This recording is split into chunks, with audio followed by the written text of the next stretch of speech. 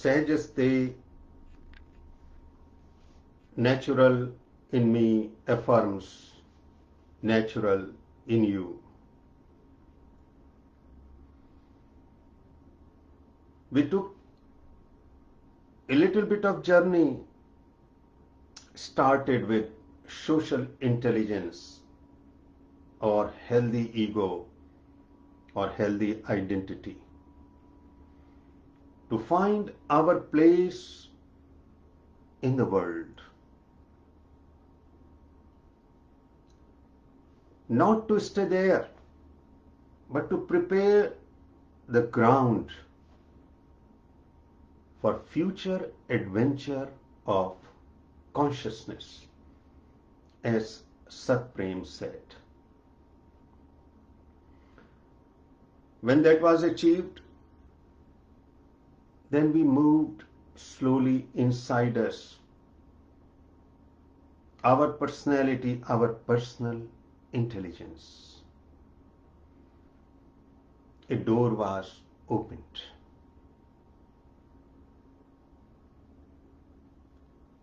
And we heard our inner voice, that vibration which is original to us. Because in healthy identity, what we hear inside us doesn't belong to us. It is all borrowed from our background. There is a whole crowd which we take wherever we go, and it doesn't leave us alone. But once we enter into our personality, finally we could hear it, we could see it, we could feel it.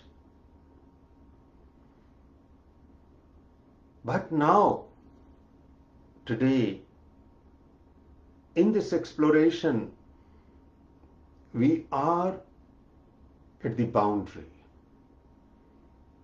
We are at a very critical point which will decide our whole life. Because on one side,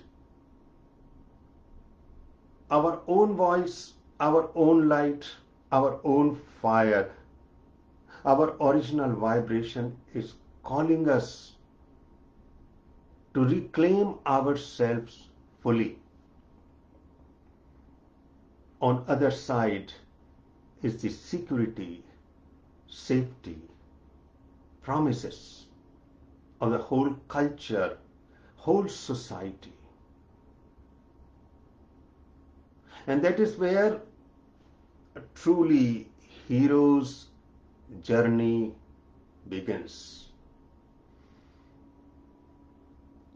This concept is very old, but it was re-emphasized by great Joseph Campbell. Hero's journey is not about conquering nations, subjugating people, climbing the mountains, crossing the seas. It is not about accumulating knowledge, becoming a great political leader or a businessman, or even doing great social work. Because in all those situations, what is not conquered is inside of us. Those are merely horizontal expansion, more and more of the same. Here we are going to take a vertical leap. But in order to take that leap, call for our hero inside us, our own greatness. We have to enter into our own darkness. Maslow said that we have fear of our own greatness. He called it Jonah's complex. We can do so much in external but achieve so much out there. And it is not so difficult. But here we have to enter into ourselves, to face our fear, our sufferings, our despair, loneliness, anger, trauma, emotional scars since our childhood. Because normally what we do, we just put a lid of ego. That is why ancient one always said, you have to go beyond ego. But ego is the only mechanism which we have, because that ego and identity is about our knowledge, our status, our prestige, our safety. Whatever we earn, our relationship, the whole world which is called samsara. And at this point, which is existential crisis, because on one side is this whole world which we created, and on other side our little light, little vibration is still far away calling us. And it depends on us whether we take that call or not. If we don't take it, we become mundane. We remain mediocre, which is fine too. There is no problem with it. But here we are looking for more. That is why it is also called dark night of soul. So whatever we did before in the name of spirituality was actually mechanical, technical. We did meditation, we did yoga, we did pranayam, all techniques. Spirituality is not about technique. Technique is a very good beginning. But what techniques do? They calm us down. And when the lake of the mind is calm, then we can see in depth the treasures, that pearl, that jewel of our own being. But we have to dive into this deep water. And that is the question here at this point today. And most people, what they do, they never dive. Because that old security, old safety is so important. And the beauty is, in this process, we need not to leave any part of the physical world. Our job, our home, this whole drama, this whole thing is actually in our mind. A drama of human life is not played in external world. It is played in our brain, in our emotions, in our thinking. It is entirely a psychological revolution in the beginning, and then spiritual rebellion and revolution. Relentless. But most people decide not to. They compromise. They are fearful because it needs courage. It needs daring act to break all those shackles, the bondage of the past, and throw ourselves into this darkness, not knowing what will happen to us. So what most people do, many people do, instead of insight, they are satisfied with information. Instead of pearls of wisdom, they feed on stale words. Instead of challenge, they prefer consolation. Instead of spiritual leap, they demand more and more safety and security. This is called substitute satisfaction. Instead of revolution, it is now retreat, endless retreat. For what? And once we plunge ourselves because we follow our voice, we go through thick darkness. And in that darkness we are tearing apart all the past. So we will be healed. We will become wholesome. It is an extreme catharsis, a total detoxification, a radical cleaning. But this also contains moments of terror, moments of despair, because we are left completely bare, naked psychologically, because we let go all protection. But that is the only way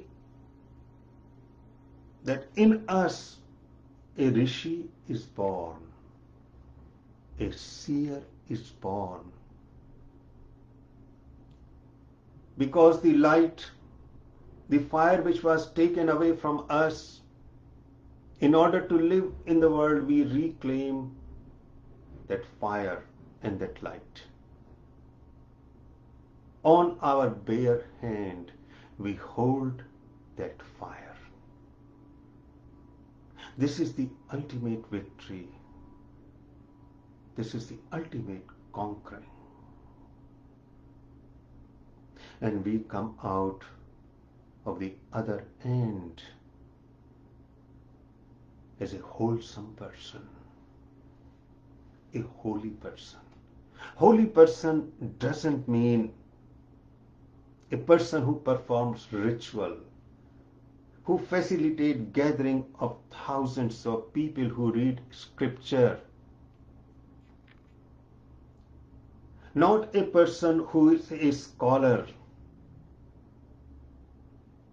This is a person who opened the book of his life completely.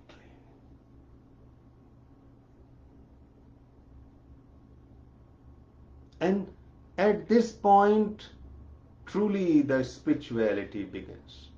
What we think of normally spirituality, I am meditating, I have knowledge of holy books, I am a follower of a guru, I worship deities.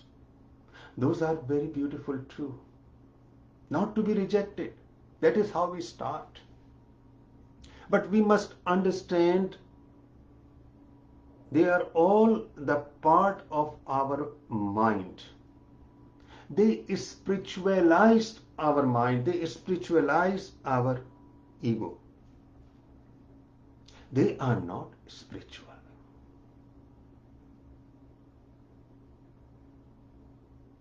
Then what is spiritual? Where I will say truly the spirituality begins. It begins after we cross this darkness. When our hero's journey gained a major milestone. And what is that defining feature of spirituality? The defining feature of spirituality is Shakshi Bhav. Krishna talked about it to Arjun. Arjun was spiritualized but not spiritual. And ultimately he developed Shakshi Bhav, the witnessing consciousness, becoming a pure observer in which we don't judge, in which we don't label, in which we don't react. This ocean-like consciousness, which is pristine, pure, tranquil, serene, and in which the whole world is reflected, inside world and outside world. That is spirituality. That doesn't mean that this appears only at this point after existential crises. Actually, it appears time to time before also. Because these levels of awareness are not isolated, not compartmentalized. They penetrate each other. But at ego level, at identity level, they are only for few moments. And they are far, and there's so much space in between. They appear, they create a magical moment, and then they disappear, and we forget them. That is why in a lot of tradition they said it is self-remembering. It is already there. It was already there. Why that forgetfulness is there? Because of this whole movement of our mind. But now it is cleared and it shines like a white fire, burning ceaselessly. And in those moments, everything is reflected in its isness, as J. Krishnamurti said, in its emness.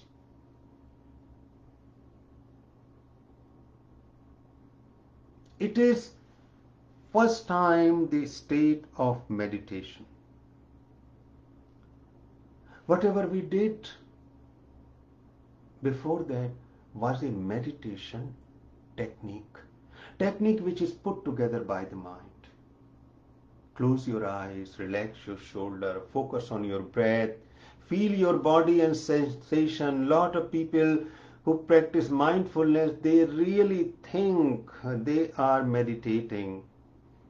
They are living in here and now in this moment. That is just not possible because that is merely a technique. And technique is very important because techniques calms down the body and mind. So we could see what is beneath, in depth. And that is what happens. I call it natural self.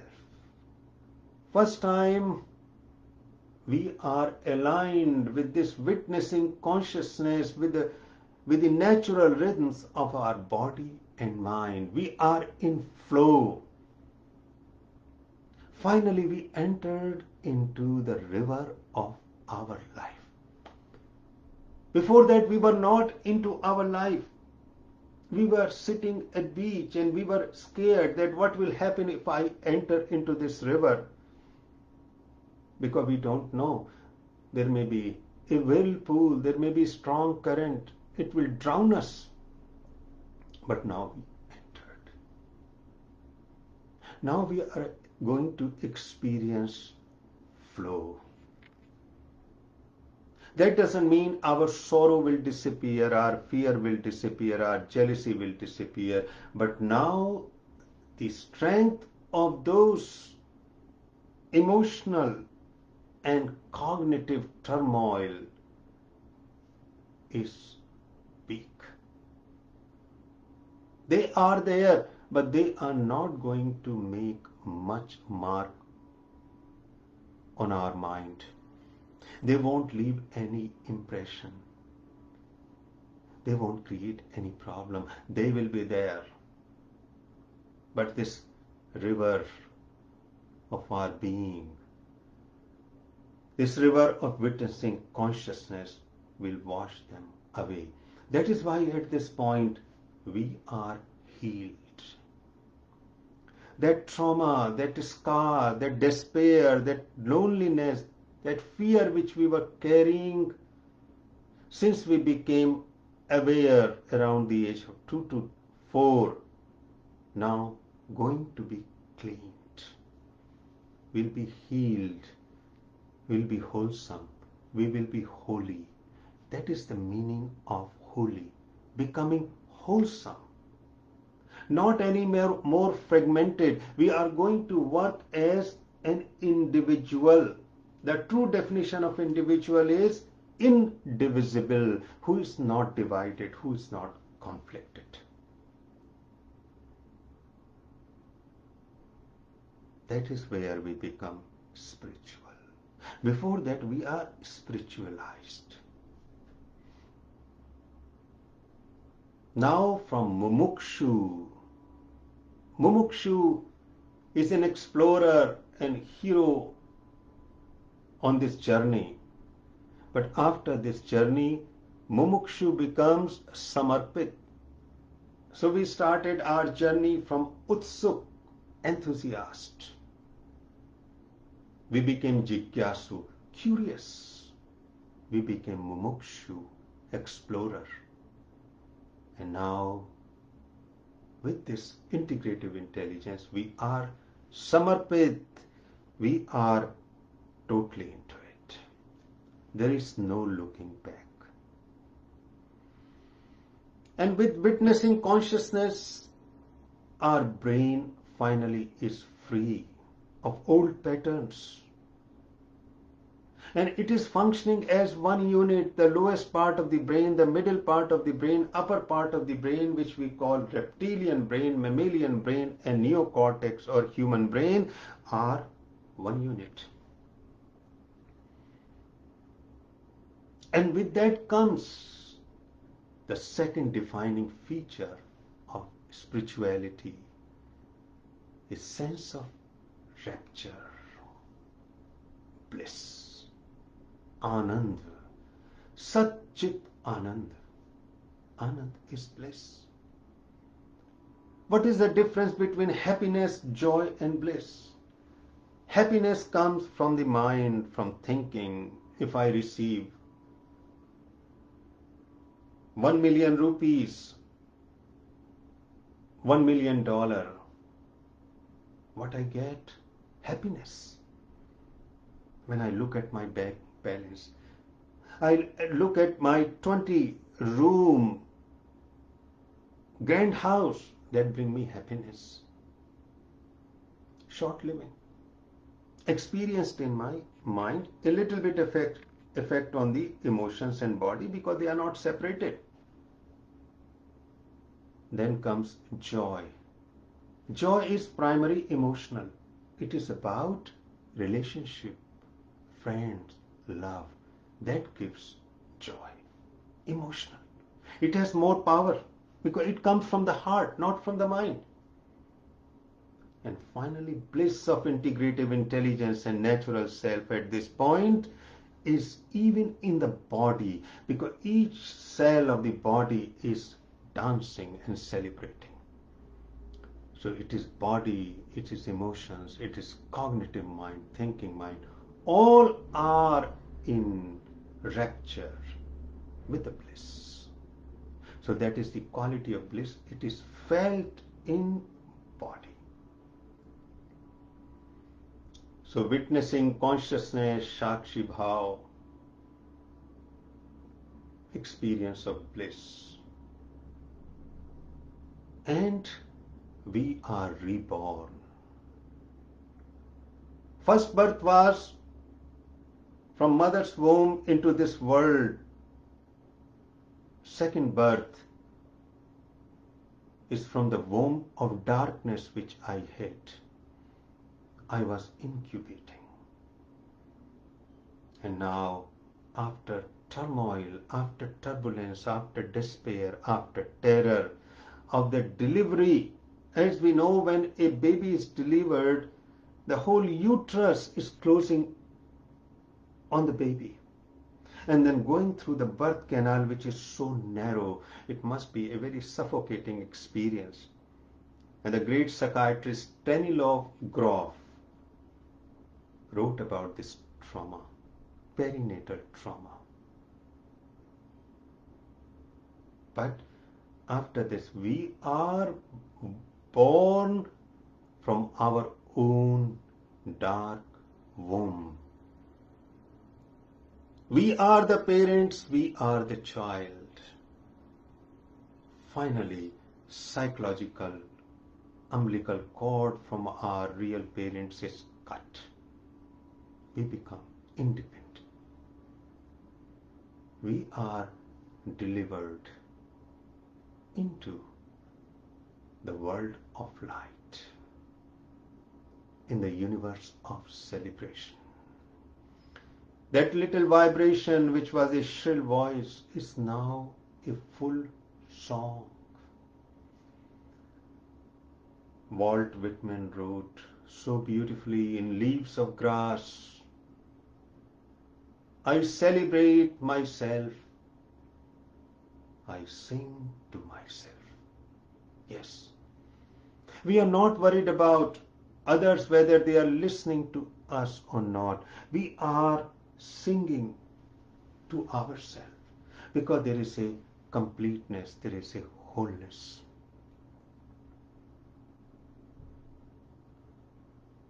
We are healed, we are celebrating, we are in bliss. And we recreated ourselves because it's a vertical leap. We are recreated in our own image, not in the image of my family, my culture. No more imitation, no more copying. We are original. And that is why in this originality, in this uniqueness, our original story now appears to us. The whole karmic flow in its totality. A story which is full. Because before that, whatever my story was, it was fragmented because it was disturbed. It was broken down by so many stories which were trying to dominate my life. Now all that is no more. So my original life story, which I was carrying for such long time, since my birth, and people who believe in reincarnation, rebirth, for last hundreds and thousands of lives, since the origin of this universe, emergence of the universe. And that story is my destiny. Yes, we are all born with our destiny. Destiny is not about rigid. It is not about predetermination. A lot of people understand it wrong. Destiny simply means who I am, a Triveni, a meeting point of three rivers of my genes, in my parents, my epigenetic structure, from my culture, my environment, and from my past life. I'm a combination of that. And in that combination, there is a factor of unknown. Because that is the very nature of who we are. And that unknown contains infinite possibility. So please don't think destiny is etched in stones. It is like a river. But now I entered into the river, I know this river. But this river can be small, this river can be wide, this river can be flooded, and this river will be joined with other stories of my life. which were not completed. And those streams join and make this river more and more wide. Because what is the destination of the river is ocean. So I discover my destiny. Now no more wanderings. No more wanderings. Because that is the nature of this samsara world. We do so many things, we have so much skill, we follow so many, we accumulate so much knowledge. But in spite of that, we don't know, we are not clear what I'm supposed to do in this life. What is the meaning of life? Who am I? Where I am going? From where I came? But in these moments of integrative intelligence, we are crystal clear. It is freedom from fear, guilt, and conflict.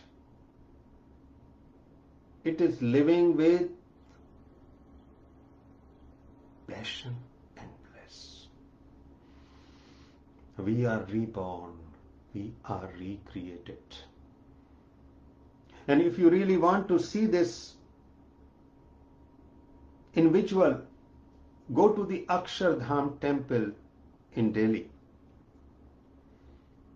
In that exhibit is the first room, and what you will see, a huge piece of marble. And in that marble, a sculptor is sculpting himself. Because first type of creativity is when we make a sculpture outside, paint or produce music. But in that piece of marble, you can see a sculptor is emerging and sculpting himself. That is what happens. Uncut marble stone. That is who we are. But once we come to this point, finding our destiny, we finally sculpt ourselves according to our destiny or blueprint with which we were born.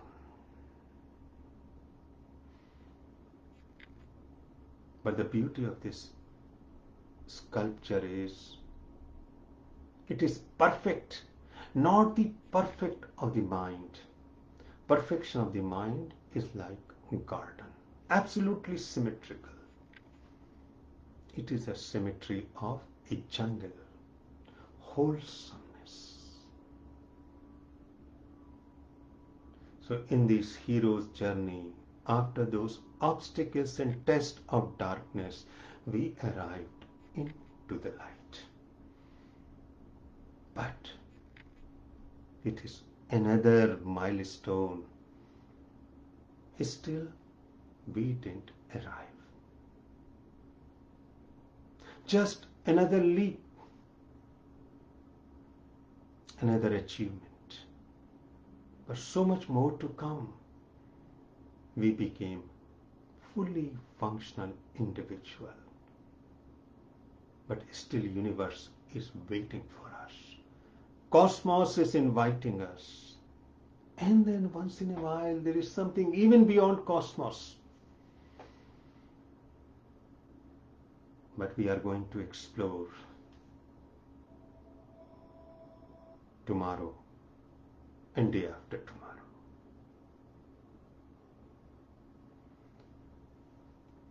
Sahajaste. And if you have any questions, please write in this Facebook comment, and then I will respond to them. Hope to see you tomorrow, 8:30 Canadian Eastern Time or 6 in the evening, Indian.